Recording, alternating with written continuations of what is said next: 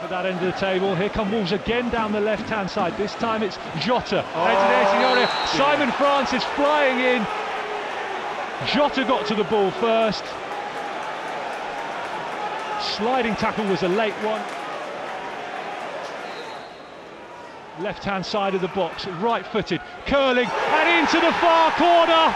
And Wolves take the lead against the Cherries. Yao Moutinho with a quite brilliant free kick. With 22 minutes on the clock, Bournemouth 0, Wolves 1.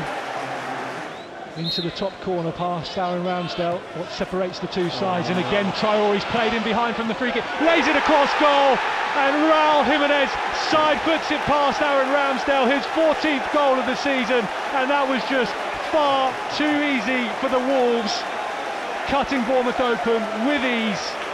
They double their lead at the Vitality Stadium. Bournemouth 0, Wolves 2. And now he's calling Simon Francis on. Simon Francis gets a second yellow card and is sent off for the Cherries on his first Premier League start since Boxing Day last year. We're away to our left, in between the main stand and the north stand. Ryan Fraser delivers right-footed to the front post, flicked on by Steve Cook and into the far corner. Bournemouth back in the game. It may have taken a deflection on his way into the goal, but the Cherries won't care. They're down to 10 men, but they reduce the deficit to just 1. Bournemouth 1, Wolves 2. Leicester 2-0 up against Brighton. James Maddison ball into the box. Ake! Oh, what a save from Patricio. Back out again, this time to Steve Cook, who fires goalwards.